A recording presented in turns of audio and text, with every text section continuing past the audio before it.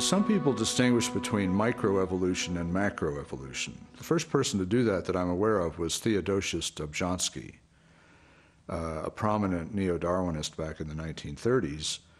He wrote that microevolution is that which we see happening in existing species.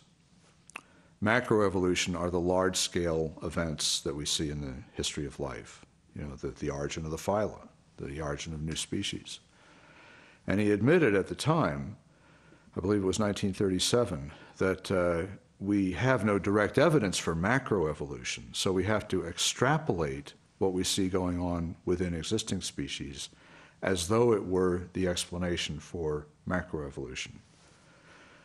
And as far as I know, it has never really gotten beyond that.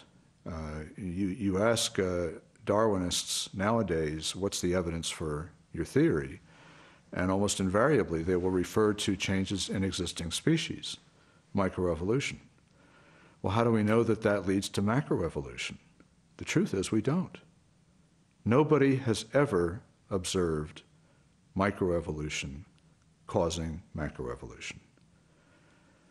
Despite 150 years of research, no one has taken an existing species, applied Darwinian mechanisms of selection and variation, and turned that species into two species. They haven't even gotten to the first step in macroevolution in terms of observing the process. So this extrapolation remains controversial.